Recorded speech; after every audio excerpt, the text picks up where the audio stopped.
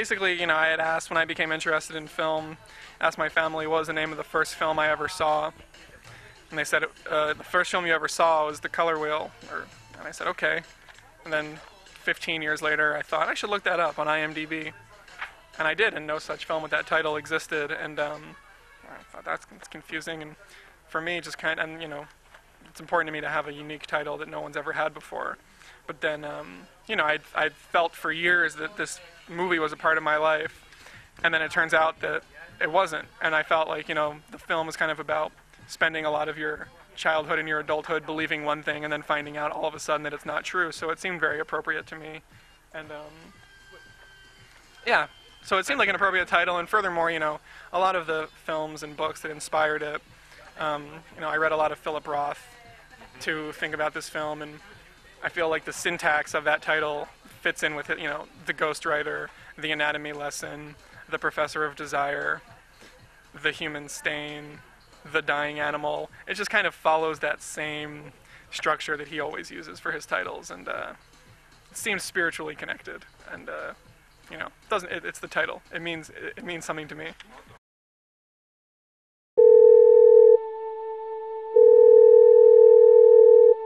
You have 9 new voice messages.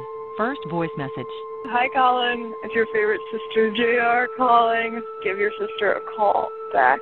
I need your help this weekend, so give me a call. Message erased. I think we wanted to go down there and concentrate on the breeze and the pina coladas and not your emotional turmoil and your pathetic, shambled life. You're such a jerk. Next message. Give me a call back. I really need to talk to you. I have an opportunity for you that involves carrying stuff, helping me move. So it should be really, really, really, really, really, really fun. I'm going to keep saying call me back until you call me back. So call me back, call me back, call me back. Message erased. Auditions take a lot of time. It's Yeah, not a lot like of time, doing a couple nothing. hours a day in between all the daydreaming and napping. You leave I the house do 3 days stuff. a week. I got news for you. I don't know why you think you're so special. Because I am Everyone in special. the world. I don't know why you think you're so special that you don't have to work and everybody else does. Next message. I can't seem to get you over the phone, so I guess I'll just tell you here. I am moving out of the professor's house. But yeah, it's not working out with him, and I need to get my stuff out of there, and I need your help.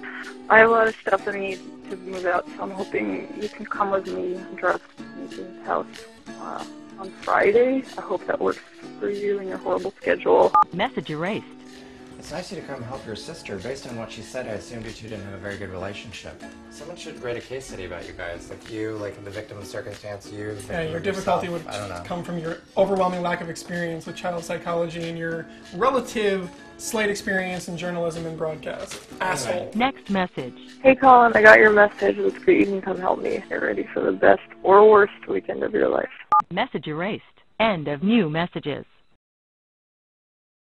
I had made my first film in 2009, and I was out there with it, and I kind of started to feel like I was very confused all of a sudden, because all these people who I had gone to school with or gone to film school with, who, you know, we'd always discussed all these dreams that we had and all these projects we wanted to do, and then all of a sudden I had done one. I had done exactly what I wanted to do, which was making this film, and I started noticing that very few other people had, you know, kind of followed through on what they wanted. All these goals that me and my friends had spent hours talking about.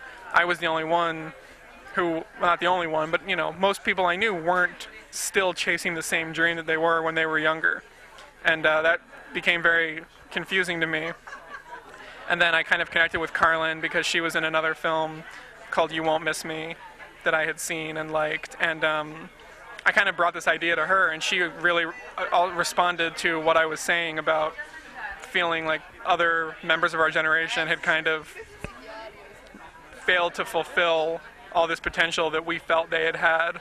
You know, these beautiful, creative, wonderful people that her and I had known by the time they were in their early or mid-20s, they just weren't inspiring us anymore, and they weren't you know, following through on what they had always dreamt of doing, and that became very interesting to us both.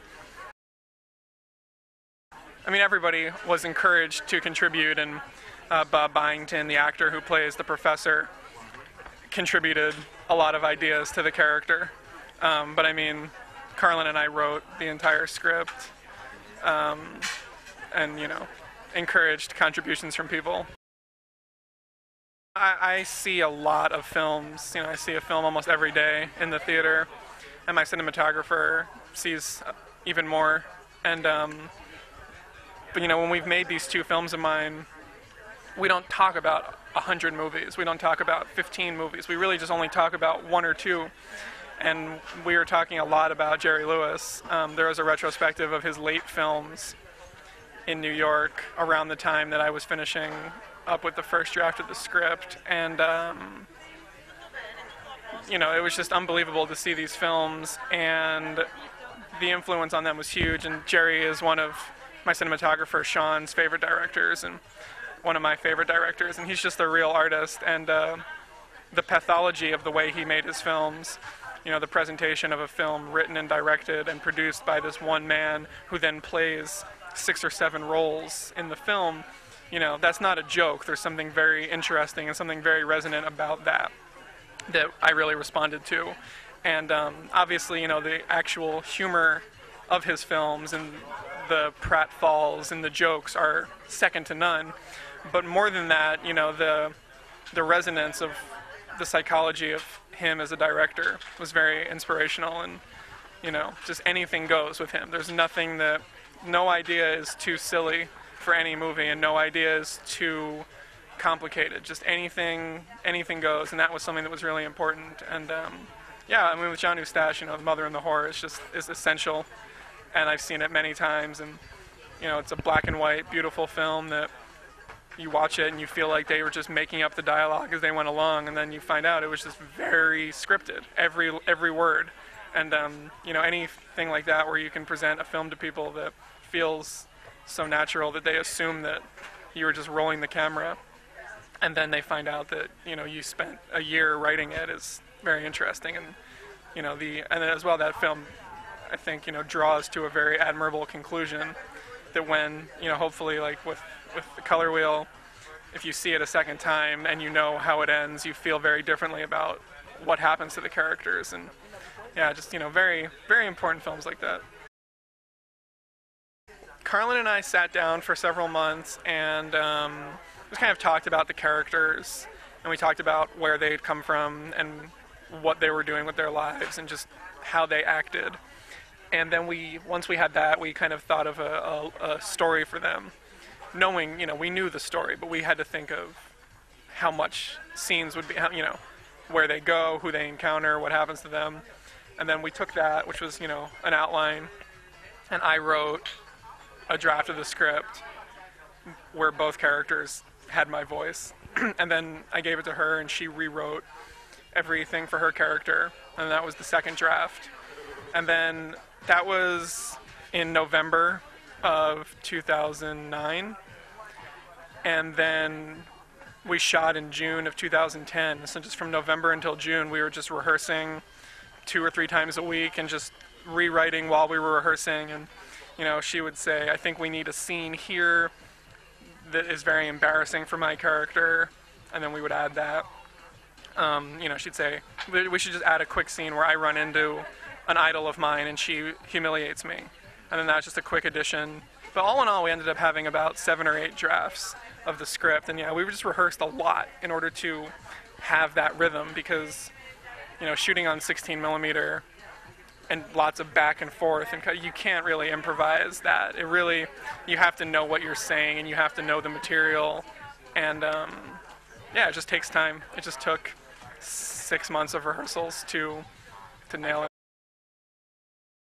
I mean, for us, this is not even really a choice. My cinematographer, he does everything. He does fiction, nonfiction, video, film, 16, Super 16. But his preference is for 16. And my first film was 16 millimeter.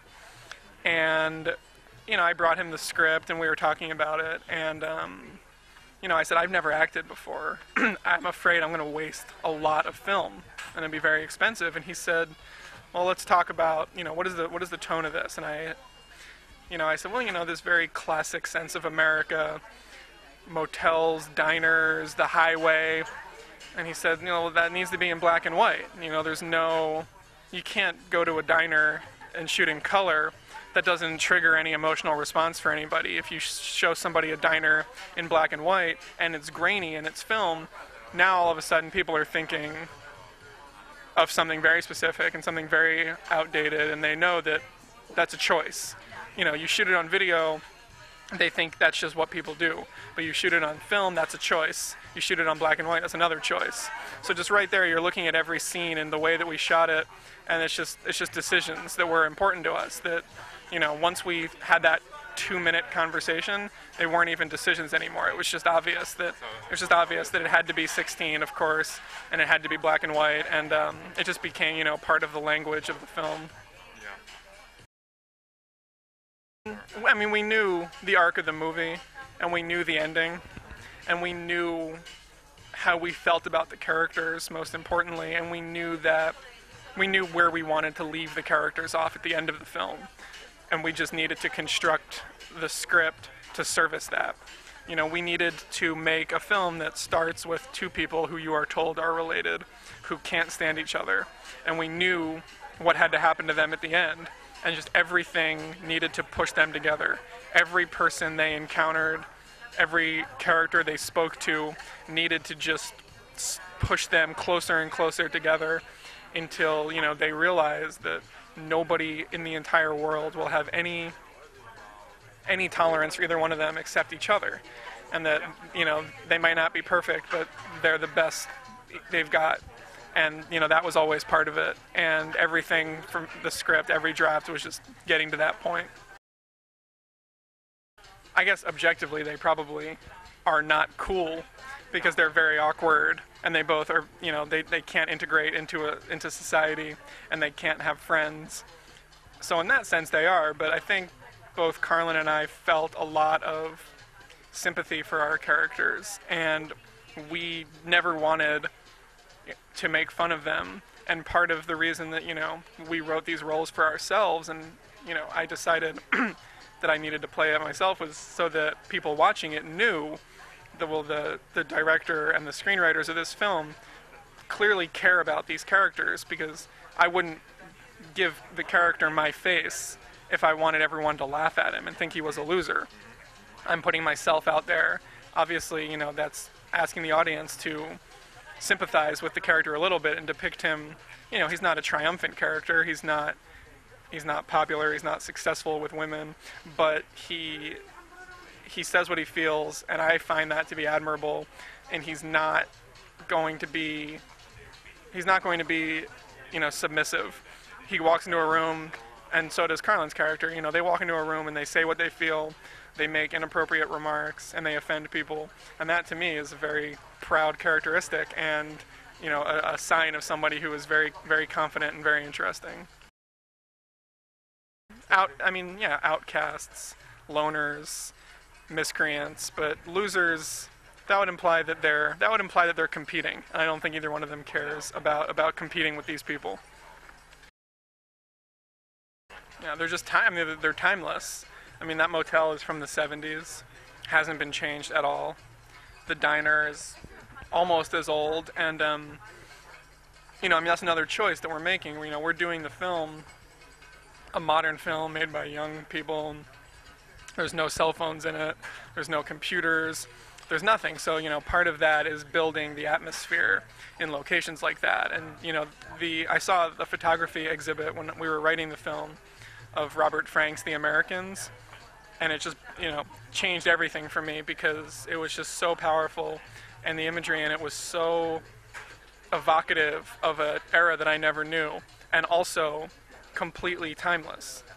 And that was exactly what we wanted. And, you know, the street corners in that, and the diners and the motels in his photographs, you know, they're gone. They don't look like anything. But then when you find a place that looks a little bit like it, instantly you're back there.